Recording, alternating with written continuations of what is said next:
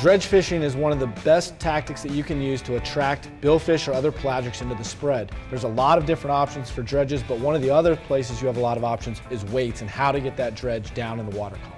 The first thing that you need to consider when selecting the way that you're going to put your dredge down is this type of dredge, whether it's one of the lighter dredges such as this strike point dredge or a larger artificial dredge or natural dredge such as this one.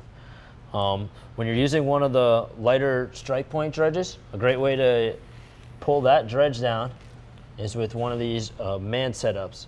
So it starts with a three-way swivel, which attaches on one end to your main line. Below that, it goes down to your manned swimming plug. And then above that, off the third eye on your three-way swivel, is a snap, which would attach straight to the front of your lighter dredge, such as the strike point. From there, your other options are either the fish dredges or the cigar leads. These are great for pulling your larger dredges down.